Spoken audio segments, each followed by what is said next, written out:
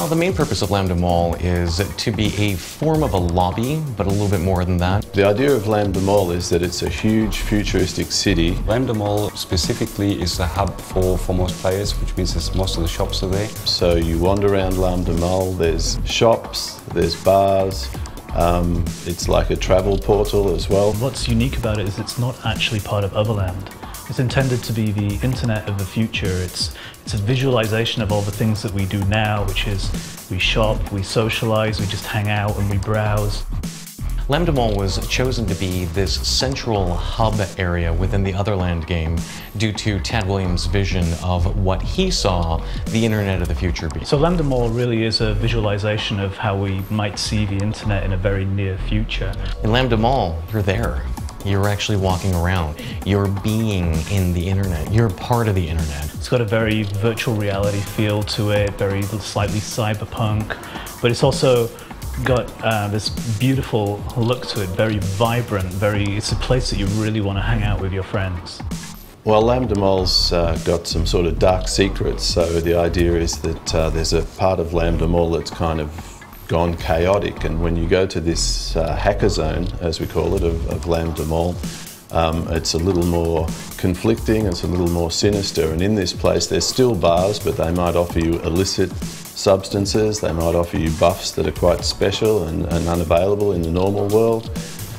Because of its kind of aggressive nature, it allows the possibility of PvP play, so it's a slightly darker version of the Lambda Mall.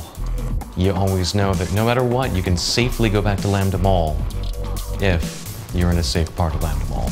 We have a whole bunch of bars, so as you walk down the strip of Lambda Mall, you'll hear music thumping from behind the doors, and of course when you go into the bar, you'll hear the music in all its glory. Something for really every taste. I mean, we have bars that are themed after the world, for example, so we have an 8 Squared bar. But also we have some pretty crazy out there bars like DJ Octo and the Zebra bar where everything's striped, and we even have a really exclusive bar called Club 101, which is at the top of Mr. J's. You can chat, you can have drinks which are actually buffs which enhance your player's characteristics, and some of the bars contain mini games where you can just go and have kind of small time fun with your friends. That you can customise your character. It has a metamorph shop where you can customise the shape of your character.